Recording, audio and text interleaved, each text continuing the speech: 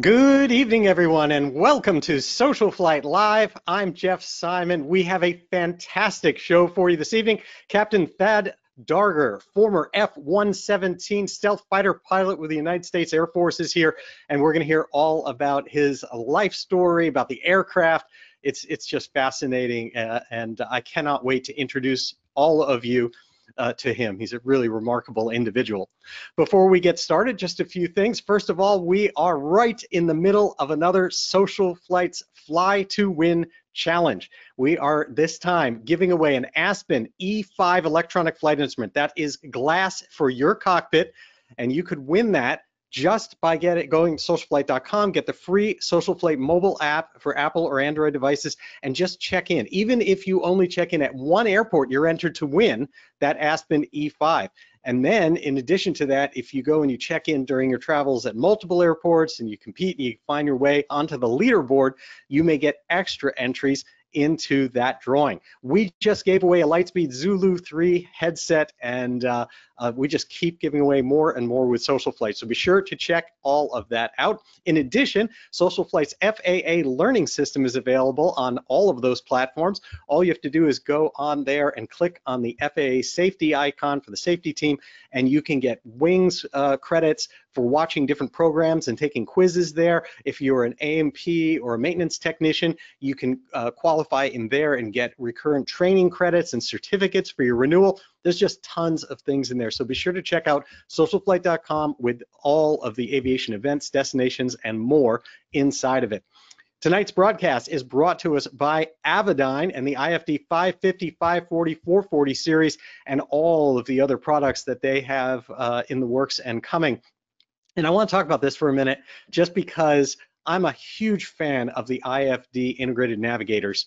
And we just did a very complicated IFR flight this weekend, heading down to New Jersey to Caldwell and back. And I'm always amazed at how simple they have made the navigation using these devices. We got a very complex, to some it might not be complex. For me, we got a complex clearance going down there flying IFR in very challenging conditions.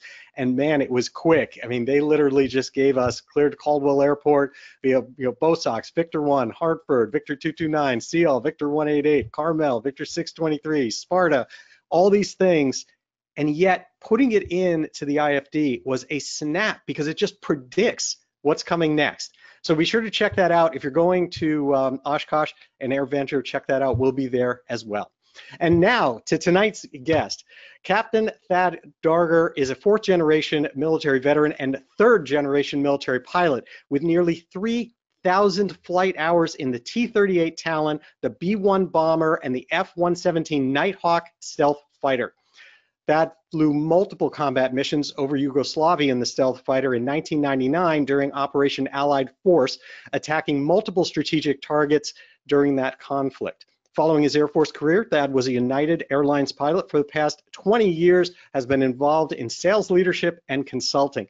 Thad's various Air Force decorations include the Distinguished Flying Cross, the Aerial Achievement Medal, and the Air Force Commendation Medal. Thad joins us tonight from Central Massachusetts, right nearby SocialFlight's home base. So you just may see him again soon, assisting with our Titan T-51D Mustang build behind me. Hopefully we'll get him out here as well. But I'm going to bring him on the line now. So please help me welcome to SocialFlight Live, Captain Thad Darger. How are you doing tonight? I am wonderful. Thank you very much for the introduction. That was very kind of you.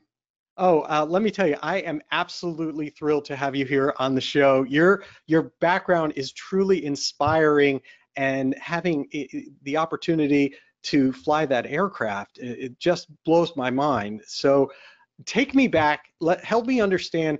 You've got this remarkable family history. Tell me a little bit about that and what led you to the cockpit within the military.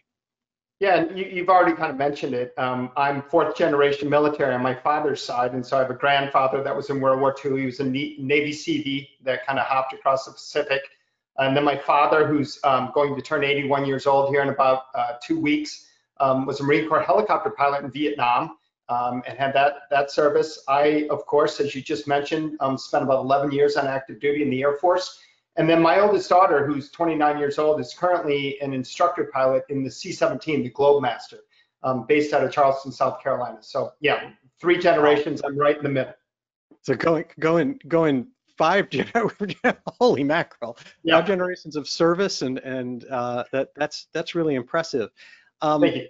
What made you decide now to tell me your path into the military a little bit? Yeah, so it was kind of, it's probably like most people, it wasn't intentional. At the same time, I tell people all the time, I used to sit in my dad's office. My dad was in sales just like I am. And I used to sit in my dad's office and look at his shadow box on the wall from his time in the Marine Corps and what he did as a CH-46 pilot, and some of the great things that he did in the Marine Corps. And as I grew up and as used to sit in a classroom in Sioux Falls, South Dakota, and watch Air National Guard fighters land at Joe Foss Field in Sioux Falls, where I grew up, it just kind of became something that I was interested in. And my dad gave me the right little nudges along, and I ended up attending the Air Force Academy. So.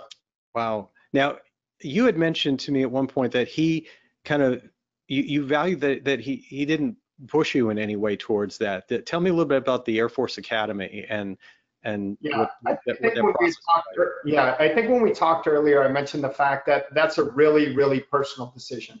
The military academies have become very good lately at putting in your acceptance letter that if you're attending a military academy for any reason other than the fact that you want to be there and you want to have that kind of commitment, that you really shouldn't attend. And my dad knew that 40 years ago. He knew that it had to be something that I wanted to do. It had to be something that was coming from inside of me. And so as much as my dad would talk to me about what a great opportunity it was, he never gave me the push where he said, hey, I really think that you should go do this, or I think it's really important that you go do this.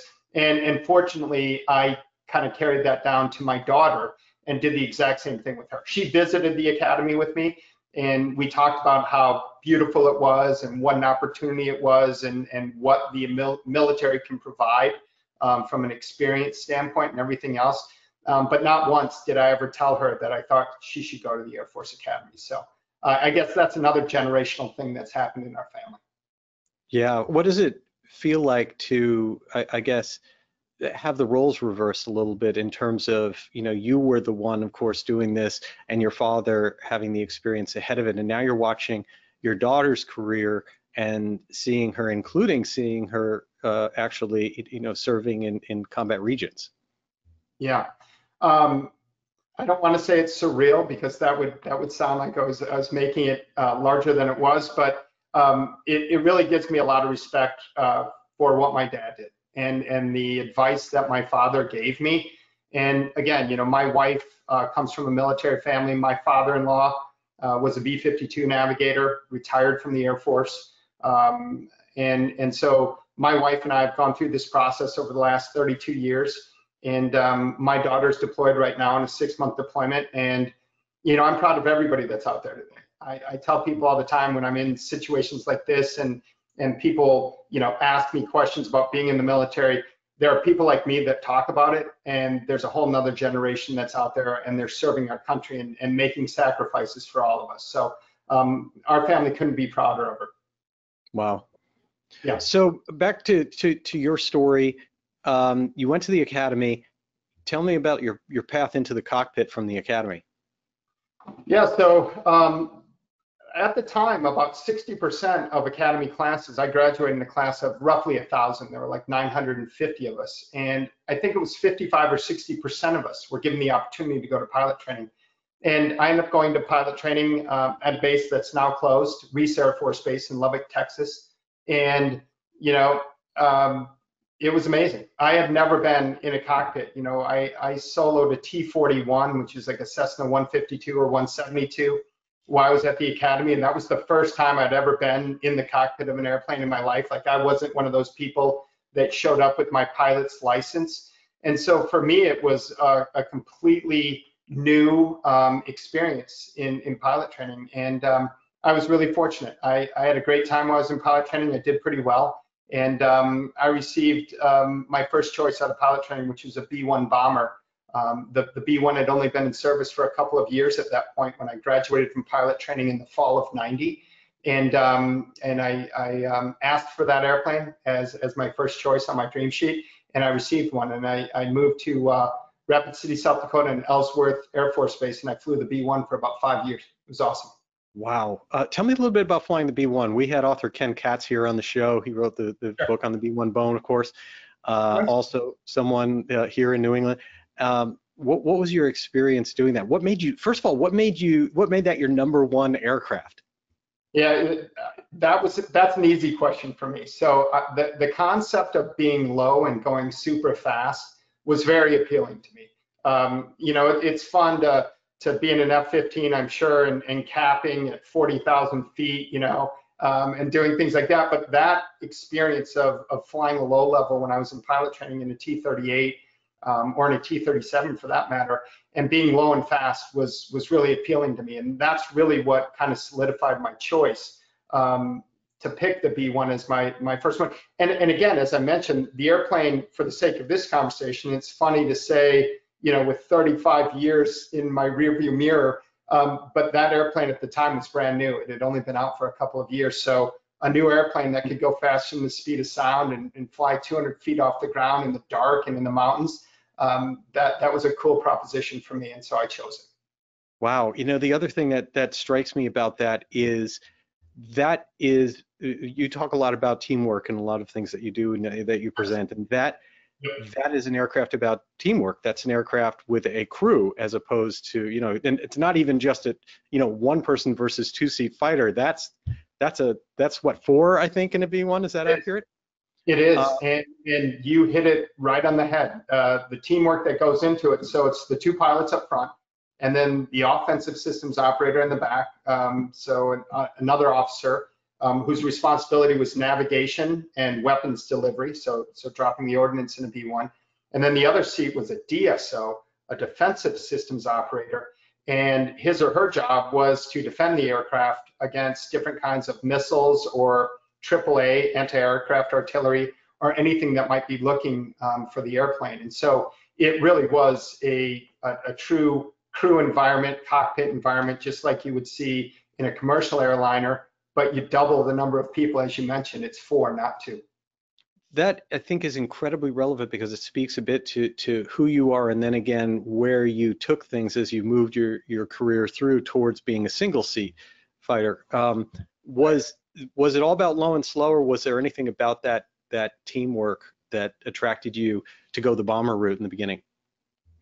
Yeah, I don't know if it was so much that. It was more low and fast. Sorry. No, that's okay. I'll take low and slow or low and fast. Either one of them works for me. I don't get picky about stuff like that. But no, I mean, the concept of the airplane and the mission was really the thing that resonated with me.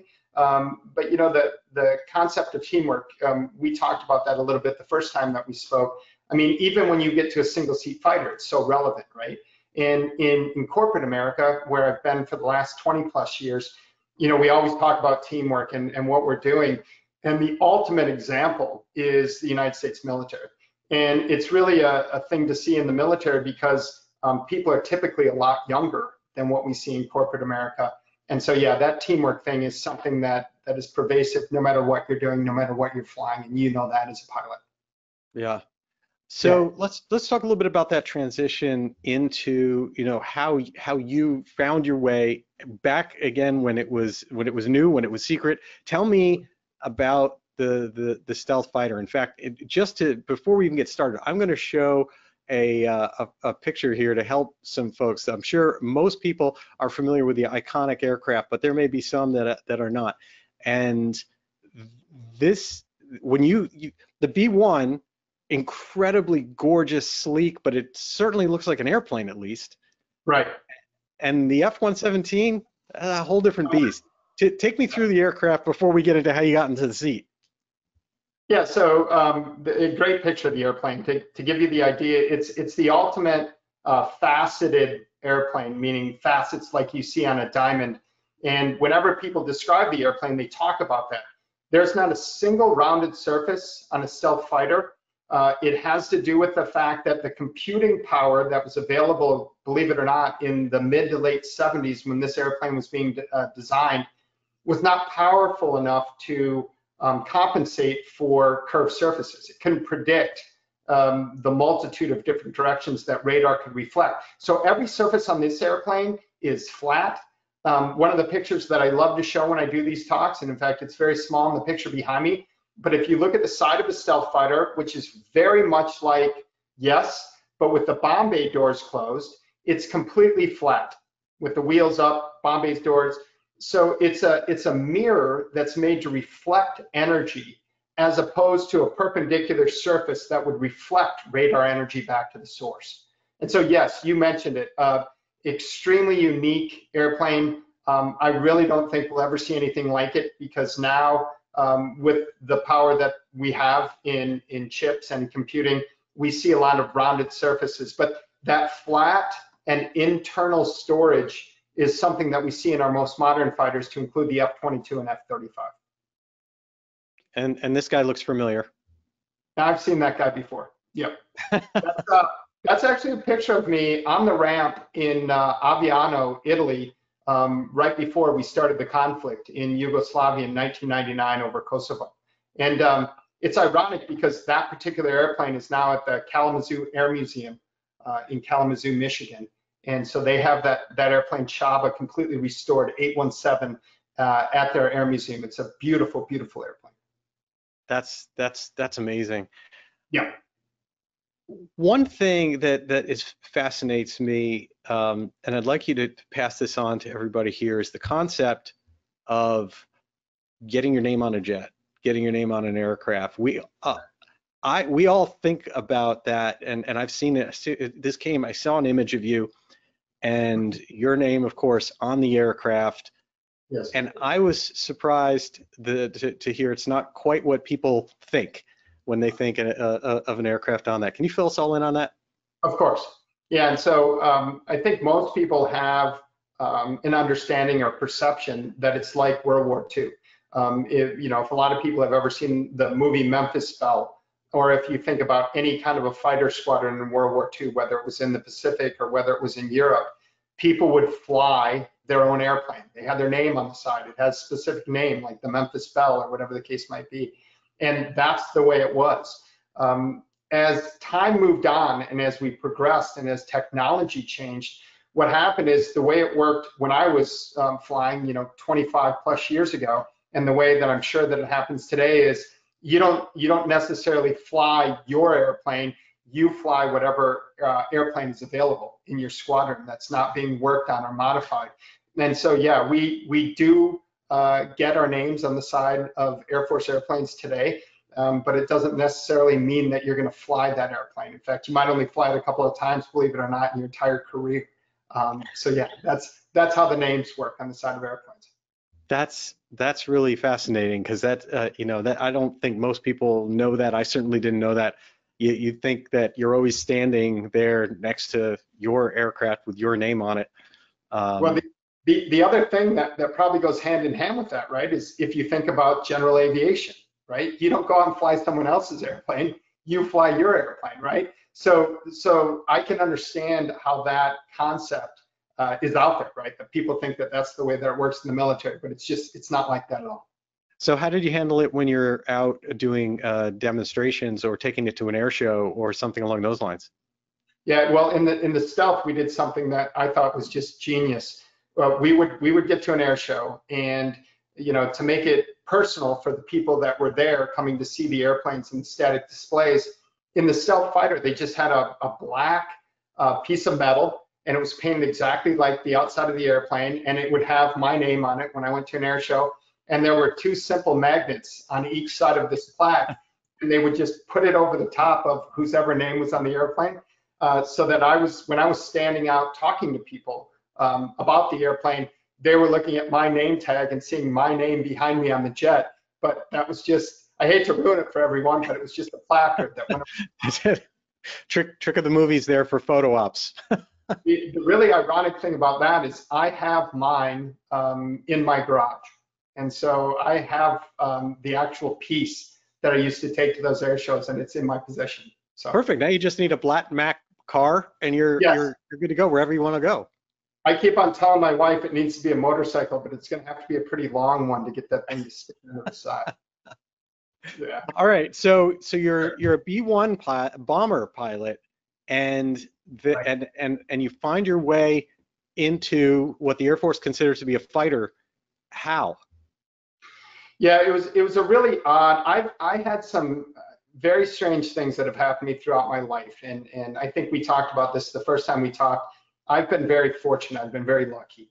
And what they did in the Air Force to make the story as short as possible is they used to have an exchange program in the 60s and the 70s where some bomber pilots would go fly fighters, and they called it SAC-TAC exchange. SAC was Strategic Air Command bombers, and TAC was Tactical Air Command fighters. And so they would do this SAC-TAC exchange. Well, they killed that program, and it was dead for 5 or 10 years. And then they resurrected it. And what they did is they said, look, if you're a bomber pilot and you want to apply for this program to go fly a fighter, you can do it. So the second year that the program was in existence, I think it was approximately 1995, I applied for that program. And I was ultimately one of 4 B-1 pilots that in that calendar year transitioned to a fighter. One went to an F-16, one to an A-10, and then 2 of us ended up going to the stealth fighter, the F-117. And how did that happen? How did you find out about that? Yeah, well, I had a very strange experience because when we had to write down, when I was applying for the program, and they would take all your check rides and these scores and fitness reports and everything else, we had to fill out what was called, commonly referred to as a dream sheet. And I had to rank order, what's my first choice? What's the first fighter, if I had my dream come true, that I would go to? And so I filled this list out and I sent it in. And about 9 months later, somebody walked into me after I came back from a flight and said, hey, Thad, somebody from the Pentagon's on the phone and they want to talk to you. And I thought, why would the Pentagon be calling me? And I picked up the phone, and this person on the other end of the phone said, hey, Captain Darger, we're reviewing your package for the fighter bomber crossflow. We didn't see a stealth fighter on your dream sheet. And I said, well, I didn't even know a stealth fighter was available. And they said, well, they are. If you were to receive one, would you go and fly a stealth fighter? And I said, well, absolutely, I would go and fly a stealth fighter. And the guy said, well, thank you very much. And he went to hang up the phone. I was like, wait, did I get one? And he said, we'll be in touch.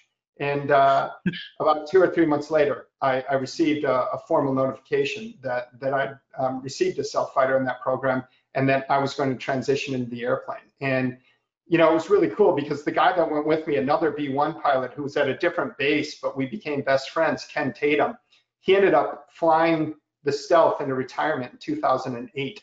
And in fact, was one of the few pilots to accumulate over 1,000 hours in the airplane. And to the best of my knowledge, and Ken would know because he was with the program off and on until they retired the airplane in 2008, I think we were the only 2 bomber pilots that ever went over and flew the stealth fighter. Everyone else had come from some other fighter into the program.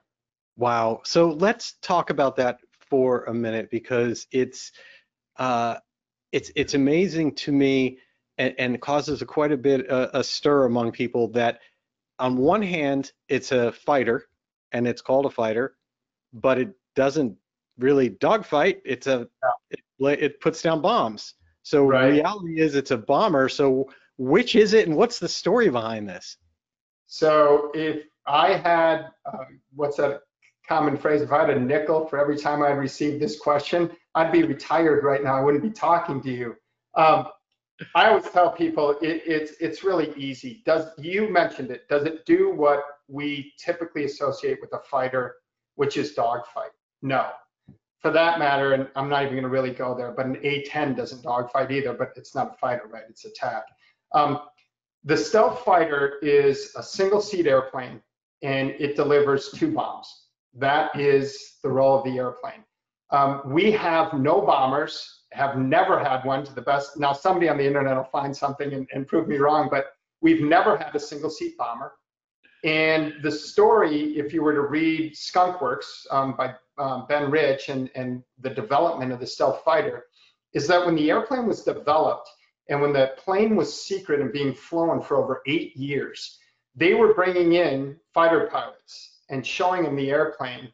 And the way the story goes is that they didn't want to bring in the best fighter pilots at the time and tell them that they were flying, you know, a B-117 or an A-117. And so it was a fighter. And so I never go one way or the other on whether it's a fighter or whether it's a bomber. I can tell you that at the time, it was the most precise bomb deliverer. I don't even know if that's a word. I think I put 2 ERs on the end of it, that had ever been created. And so I'm going to go with a fighter because someone a lot smarter than me that had a lot more power than I have, you know, nicknamed it a fighter. But we delivered 2 bombs. There's no doubt about that. Wow. So you've got two guys that knew each other, B-1 pilots. Yes. And it's time for you to fly out and start learning this thing. What was your first introduction to this aircraft like? What did it strike you, and what was it like to start learning about this? Well, it was really wild. I graduated from the Air Force Academy in '89, and we publicized the airplane, meaning the government, showed the first photo of it in 1988. I applied for that fighter bomber crossflow program, like I said, roughly 7 years later in 1995, and then went to the airplane in '97. And so, you know, the airplane had been out, people were aware of it, obviously, but because there was such a small number of them, we only built 59 of them in the entire production run, that I think I'd only seen one once, and you know, so it was very new to me. It wasn't like seeing an F-16 or an F-15 or something that we made thousands of. And going to the airplane was really cool. There aren't any 2-seat versions of the airplane. So like most Air Force fighters, you know, there's somebody that sits right behind you, your instructor, just like in a T-38 when you're in pilot training or anything else, and they teach you. The stealth is very much like an A-10 in the fact that they didn't do that. And so our training involved tons of ground training, a lot of simulator time.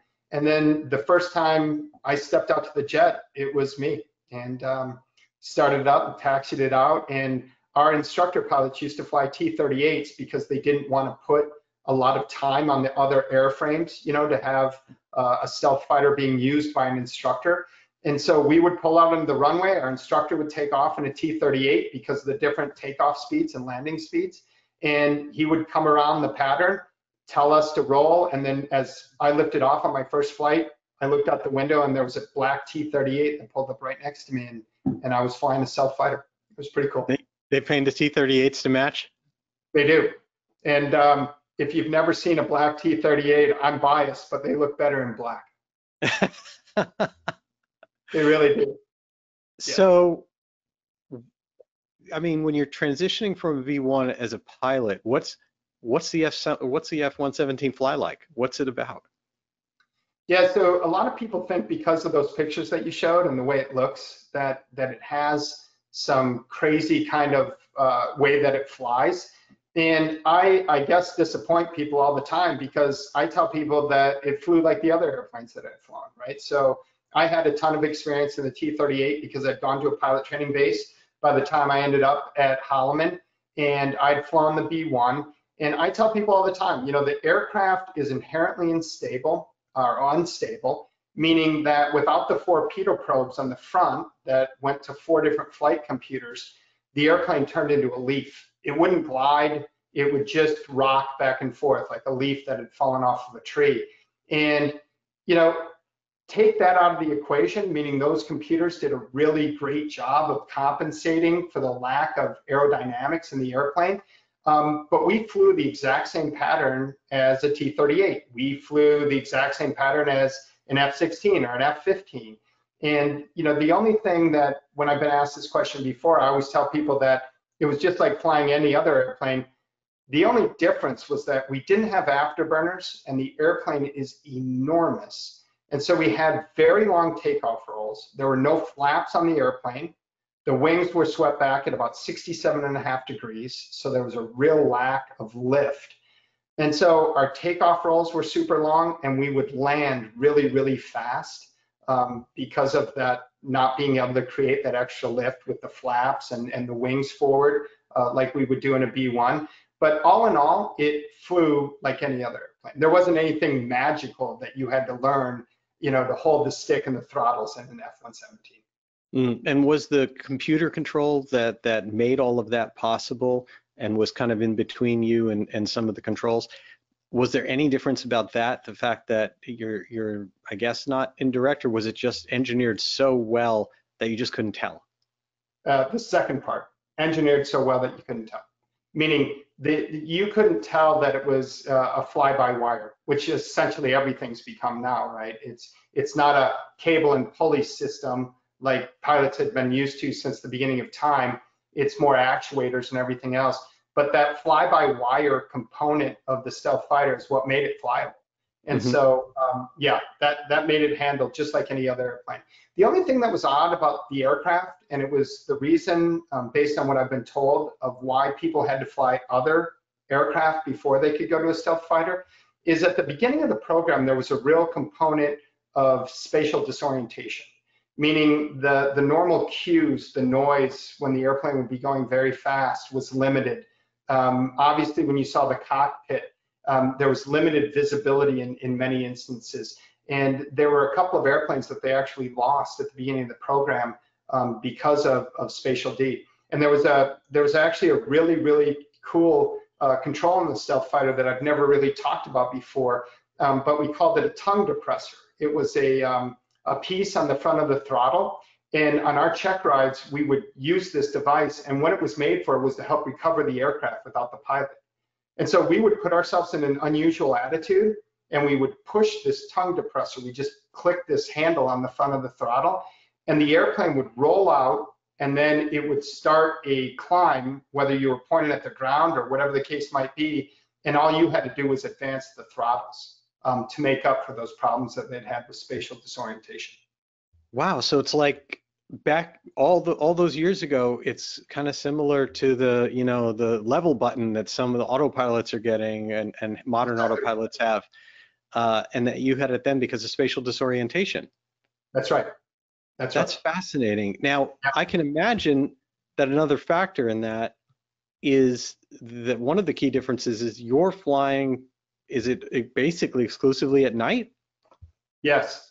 Well, definitely in combat, right? The airplane's painted black because of the fact that it's only going to be used at night. And when we did all of our training, except for in the summer in New Mexico, when we had really bad thunderstorms, we would typically fly only at night. And so I would say that probably 60 or 70% of the flight time that I ended up with in the stealth fighter was purely at night. So yeah, you're right. That's really the only time that we ever flew it. And so you're spending an awful lot of time compared to other jets flying without external horizon references, or at least not necessarily really good ones.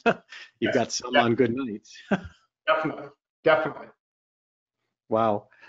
Let's talk stealth for a minute, because obviously that's in the name and everything else.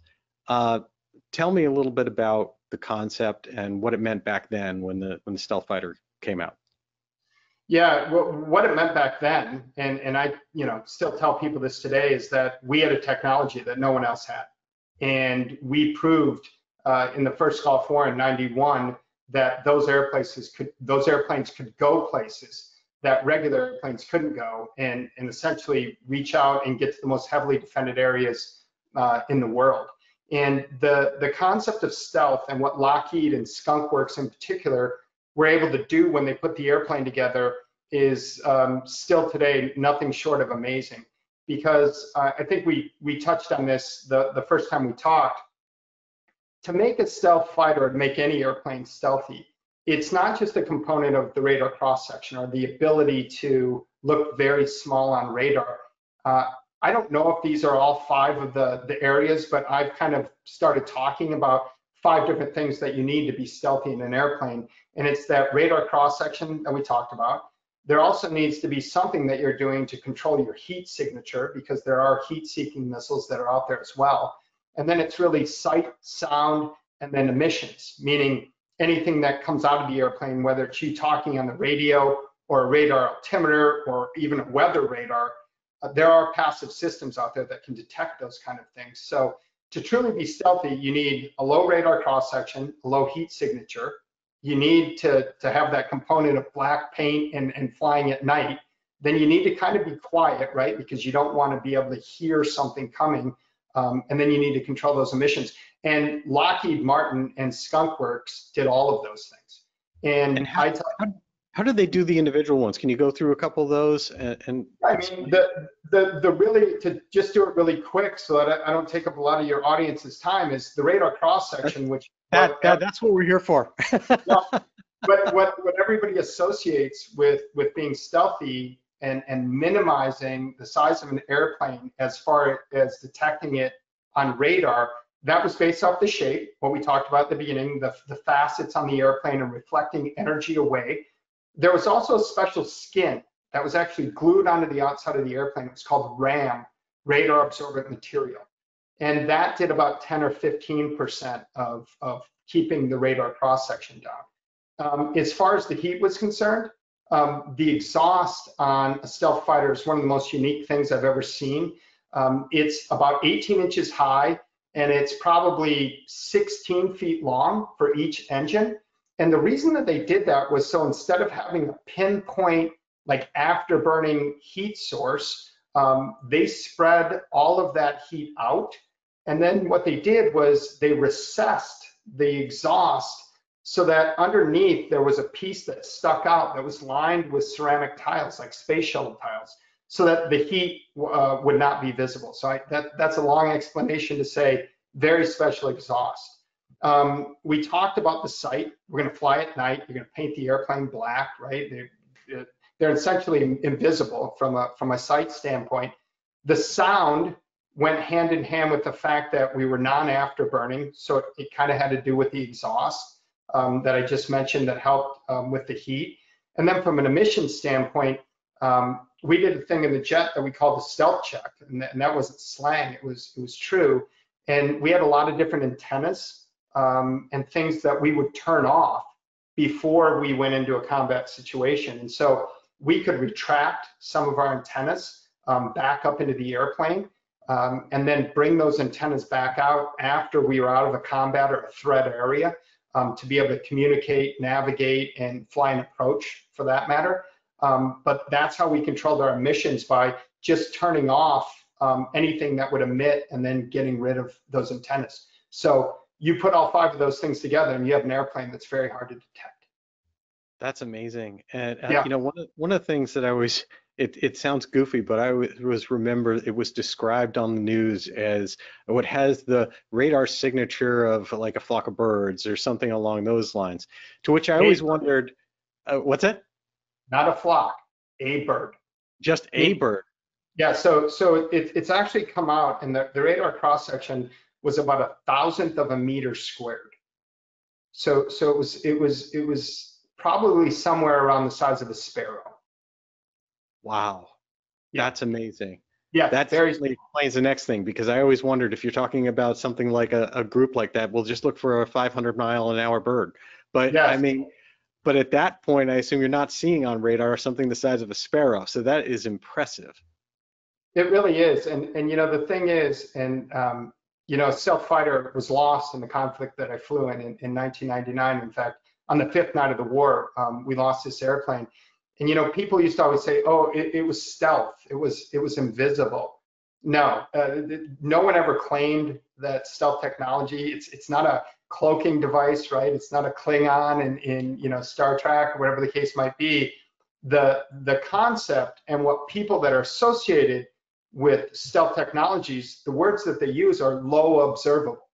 And that's what a stealth fighter was. It was a low observable airplane, and it wasn't invisible, but it was very, very tiny and very, very hard to detect, especially in a combat situation where you have all these different support airplanes that are jamming radars and shooting high-speed anti-radiation missiles at radars and everything else.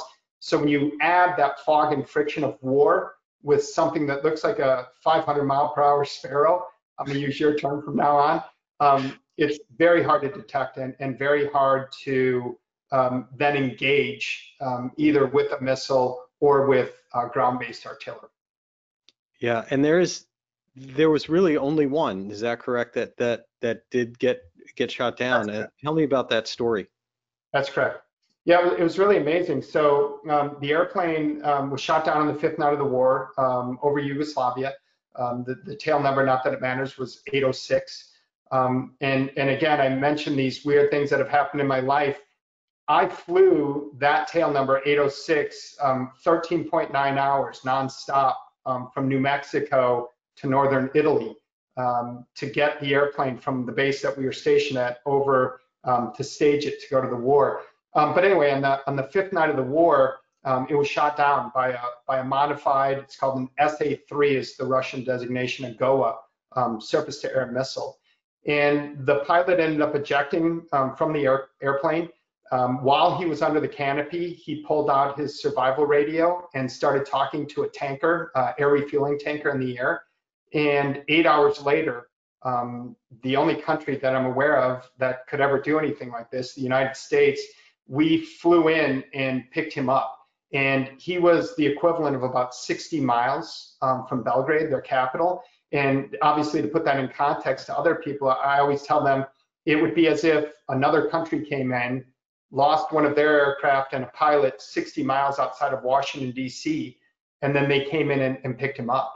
And that's exactly what we were able to do with this pilot when he was shot down on that particular night. And, you know, people always ask me how that happened.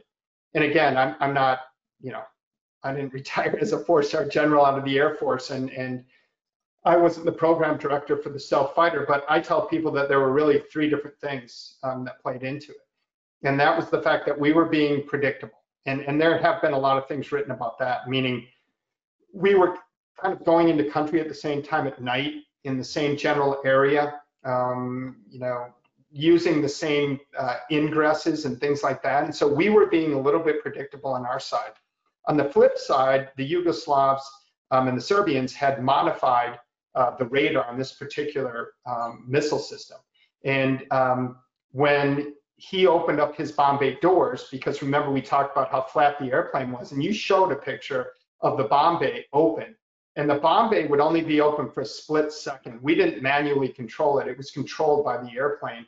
But when that bomb bay was open, through some predictability, the modification of their radar, there you go. See that? When you don't look like a sparrow when that's open, you look like a barn because that's perpendicular to the airplane, and that's big. But anyway, predictability, they modified their radar, and then just like everything in life, they were lucky. And on that night, an SA-3 took him down. The ironic thing about it is sometimes people, and I won't say who, kind of laugh and they say, oh, we didn't know your stealth fighter was invisible or whatever. You know, the really sad thing is the fact that back then in 1999, right, that people were still hurting each other and killing each other, and that there has to be conflict in the first place. But back to that specific event and a stealth fighter being shot down, that was on night 5. The conflict ended on night 76, and the stealth fighter went into the most heavily defended areas. In fact, roughly 16 of them a night for the next 70 plus nights. And so it wasn't like somebody found the magic solution to being able to bring down a stealth fighter, because if they would have, then that would have happened more often in that conflict. Yeah, you're talking about like 1,200 flights and only one. That's right. But again, when people bring it up, I mean, again, you have to give the Serbs credit. I mean, you know, the coolest part of the story, and I think we touched on this when we talked, is that the pilot that was shot down wouldn't let his name be released for about 5 years. And he was actually a very good friend of mine. It was my squadron, the 8th Fighter Squadron. And when he released his name, the battery commander who had shot him down reached out to him, and they became friends. The Yugoslavian battery commander. The Serb, wow. Yep. And so his name was Zoltan Dani, and he reached out to the pilot, Dale Zelko. And if you Google them today, they've made a couple of documentaries about their relationship, and they see each other every year. And so Zoltan will come to the United States and go visit Dale at his house, and they'll play basketball together. There's pictures on the internet of them cooking together. And on the flip side, Dale, the stealth fighter pilot, has actually been to Belgrade and the canopy from that stealth fighter, his ejection seat, are in a museum.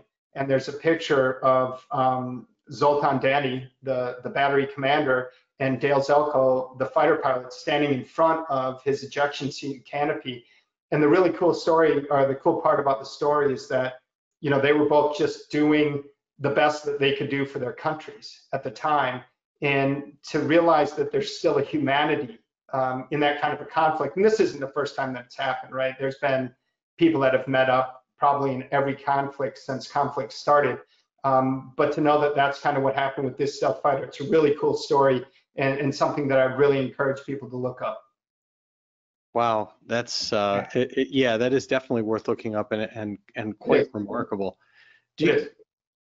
When you talk, tell me a little bit more about what goes into a mission, what was involved in fighting in Yugoslavia, because this plays in a lot to how you feel about kind of teamwork, and absolutely, I find it kind of enlightening.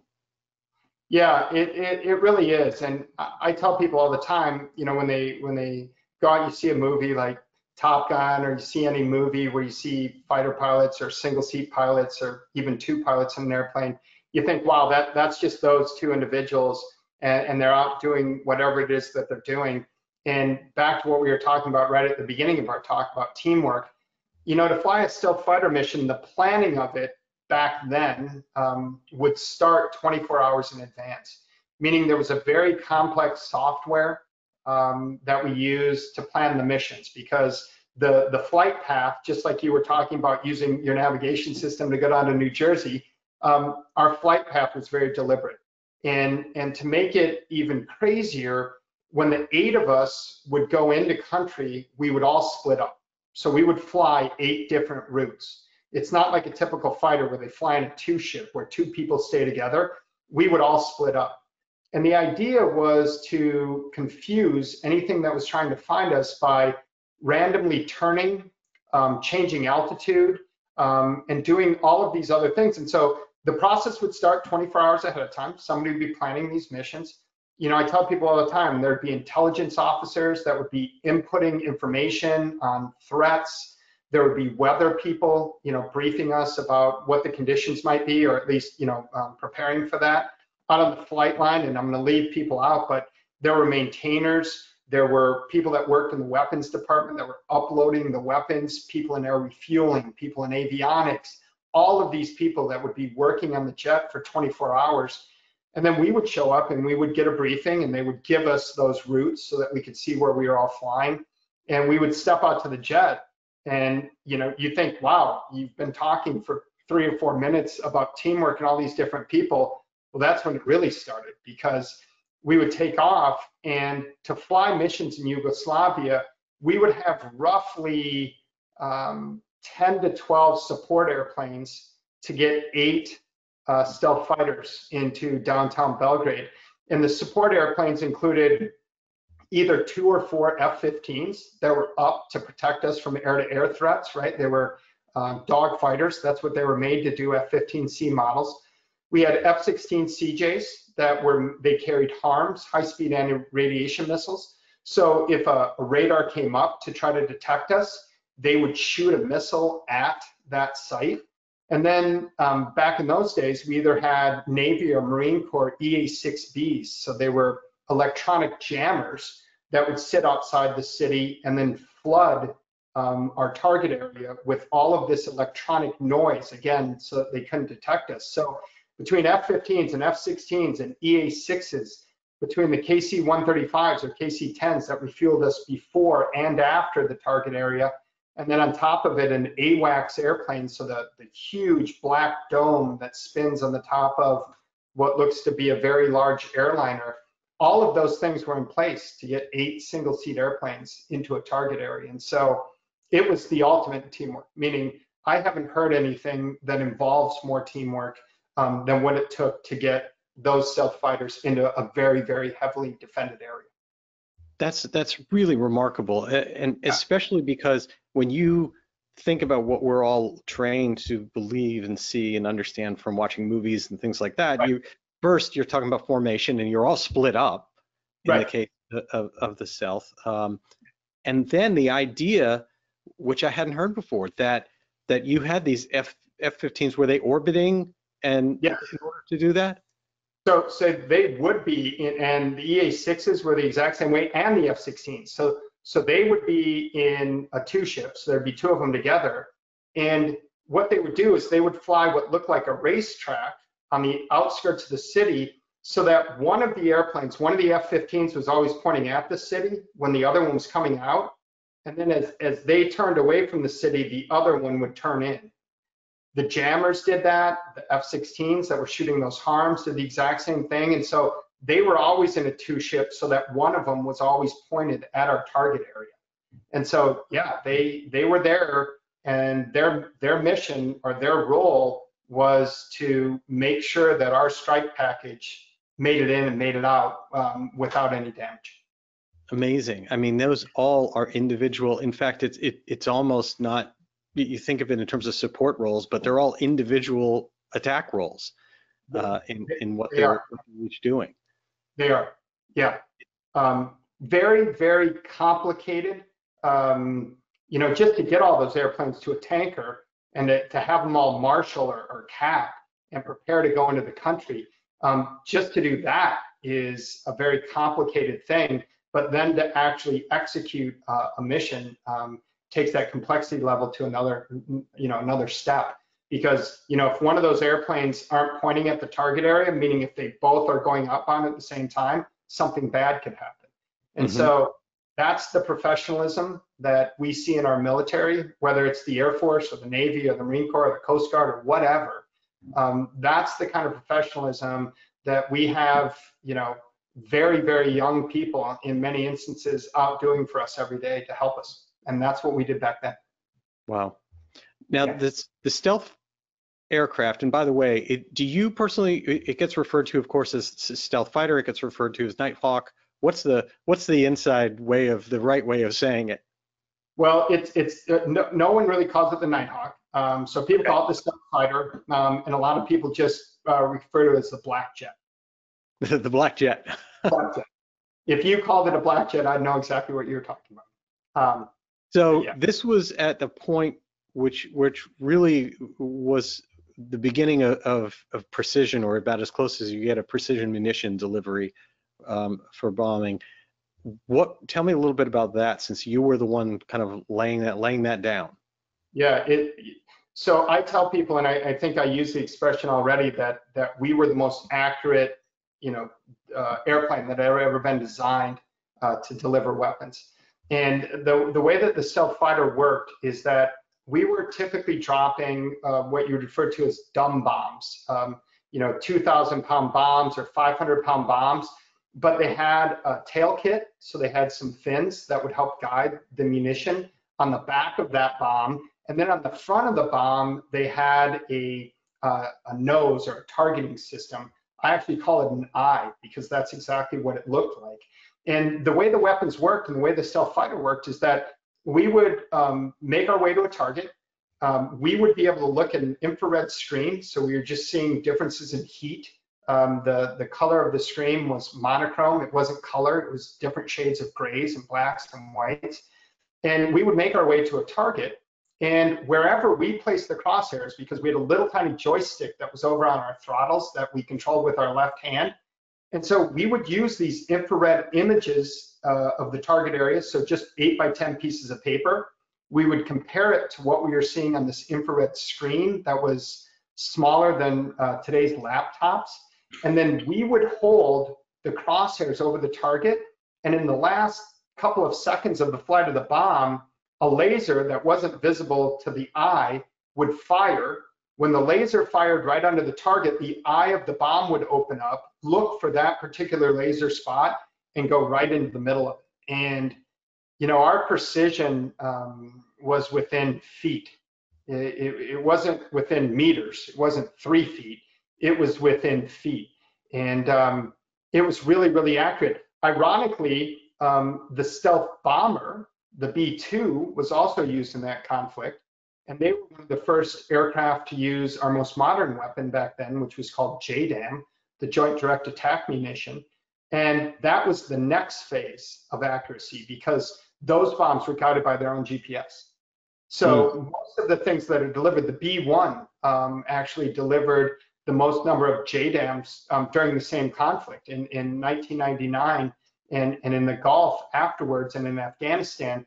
Those weapons now can be dropped 30, 40 miles away, depending on your altitude, and then a GPS guides the bomb to the target, not a laser. Wow. So I don't know if I just made that complicated, but back in the day when we did it, if we couldn't see the target, then we weren't going to attack or bomb that target because we needed to see it to laze it. Yeah, so basically you were a night fighter, but not an all-weather fighter. That is a fact. That is a fact. And in fact, if you read about Operation Allied Force and that conflict, the stealth fighter in particular, because we couldn't see through clouds, and so we didn't have the kind of flexibility that those other airframes that had those JDAMs had, if we couldn't see the target, we couldn't drop. So I think probably half of the sorties or the missions that I took off on, half of them I didn't even go in country. Meaning we would go up, all of us would get gas, we would prepare, and then somebody would call it off and we would abort what we were going to do. And so it was a real challenge because that conflict started in the spring and went on until early summer, and the weather was not ideal for using our airplane there. Wow. Now, when you talk about accuracy and some of those things, it makes me smile, makes me think of what some of the things when you came out of the B-1, you were bomber guys in the middle of a bunch of fighter guys training. And that, tell me about that training and tell me about how that involved some I guess, target practice. Yeah, I mean, the airplane was so good at doing calculations and with just ranging that we would come back and to go through the motions to make sure that we weren't going to fail in a combat situation. We would sometimes go onto a range and drop a bomb that was like the size of a bowling pin. It was just filled with concrete. It wasn't guided. It didn't have any guidance on it. And it just had a phosphorus charge on the back so that when it hit the ground, there'd be this white splash on our screens that we could see. And the airplane could deliver those really well. But that was our only mission. You know, you talked earlier about, is it a fighter or is it a bomber? When you look at an all-purpose fighter like an F-16, right, that does everything. It can dogfight, it can drop bombs, it can, you name it. We were talking about it launching harms. You know, those guys practice for everything. You know, an F-15C, all they do is dogfight. So they dogfight 24/7. We would go out on training missions. We would start off the mission with the practice stealth check, right? Because we're simulating that we are going into country. And then what we would do is we would spend an hour flying, typically in the CONUS in the United States of America, and finding very, very small targets and simulating that we are attacking those targets, meaning we wouldn't drop anything and we wouldn't actually flip switches, but we would hold the crosshairs on the target until it counted down to 0, which normally meant that the bomb was hitting the target. And we would go out and simulate 14 or 15 different targets in an hour-and-a-half long flight, and then come back, drop that dummy bomb just to make sure that we had the muscle memory and the head memory of flipping the switches, and then we'd land. And that's why we were so good at what we did. I mean, we were, if we were sent after a target, we wouldn't attack something the size of a house and just say, okay, well, my crosshairs were on the house. We would actually look at an image and we would say, no, your crosshairs have to be on the chimney, or your crosshairs have to be on this air conditioning duct, or whatever the case might be. Well, because that's how accurate we were. Yeah. But it wasn't good enough to just say, oh, my crosshairs are just kind of bouncing around on the roof of something. The whole concept was to keep that laser spot on a very specific spot, because it was our weapons officers and the people, the intel, that planned our missions. If we're attacking a bridge or a control tower, or a bunker, or a building, there was a very specific reason for us to hit a target in a very specific spot. And so that's what we trained to 24/7. It was really, really a cool experience. It really was. Wow. And is it true that you and your other B-1 friend that were both over there in that class basically were the best at doing that? Did you win something? We did, and I, you asked about the fighter and the bomber thing. There were some people that weren't super happy about having these bomber guys show up to fly their fighter, and yeah, we showed up, and my counterpart Ken Tatum, I think the first 4 or 5 months, meaning not 4 or 5 months into us flying the stealth fighter, but starting the first month when we both finished our training and ended up in the 8th, because all we did was simulate hitting these targets, we would keep track of them. And we would keep track of your hit rate, and every month they would give an award for who had the highest hit rate. And my dad always tells me that stories get longer and longer as you get older and older, so maybe I'm embellishing a little bit, but I think Ken won that contest the first 4, 5, 6 months that we were in the squadron. And the first month he didn't win and I won it. And I won a couple of times. So I guess it wasn't that bad of a thing to have a couple of B1 guys in the stealth fighter for a little while. Yeah, turns out it wasn't too bad.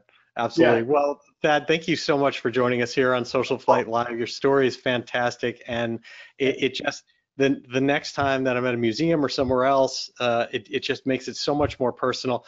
And I do want to end on one thing, which is it seems that we were told it was being retired, but it doesn't seem like the stealth is completely retired. What's happening with that?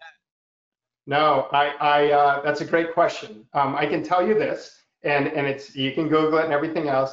In 2008, we sent all the stealth fighters back to where they came from, in Tonopah, where they flew when they were secret. Sometime after that, there started to be all these little sparks on the internet about the F-117 and people seeing them. And I was like, no, that's impossible. They're decommissioning them and chopping them up. Some museums have them and everything else. But ironically, they are flying. And every day when I get onto Instagram or TikTok, I see a stealth fighter that's in the air. And they've been sighted at a lot of civilian fields across the country. And there is a test unit in the Air Force that is still flying stealth fighters. And the Air Force hasn't come out and said exactly why they're doing that. But if I was going to guess, as a former stealth fighter pilot, they're probably doing that to use a very low observable, so a small radar cross-section type airplane against either our airplanes or against maybe systems from other countries that we acquire in one way or the other, just to see how they work. But yeah, stealth fighter retired in 2008, but not really retired. That's well said on it. Oh, that's a great way to put it. Again, thank you so much for joining us here. I really appreciate it. It's fascinating, and hopefully we will get you soon right here in the shop here at SocialFlight with the Mustang. Whenever you need me to take that 20-minute drive, you just let me know. And thank you very much for including me in your program. You've had some incredible guests on your show, and it was very humbling to be invited. So thank you very much, Jeff. I really do appreciate it. Absolutely. Thank you. Have a wonderful evening, Thad. You do the same. Take care, Jeff. Take care. Bye-bye. And thank you so much for taking time out of your evening to join us here on SocialFlight Live. We'll be off next week for the July 4th holiday, and wishing the best to you and your family for a safe and wonderful opportunity to spend some time together over the celebration of July 4th. Be back on July 11th. Please join us here on July 11th at 8 p.m. Eastern Time, as usual, with Daryl Taylor, General Manager of Air Power, with his amazing personal story and what you need to know when it's time for a new engine. Air Power is a really interesting company, and there's so much information about that. And his background is really, truly fascinating with Columbia Aircraft and Eclipse as well. And so really going to be a fun evening there. And then our AirVenture is coming, so there'll be a lot more coming when it comes time for that. Until next time, I'm Jeff Simon for SocialFlight, and I wish you all blue skies.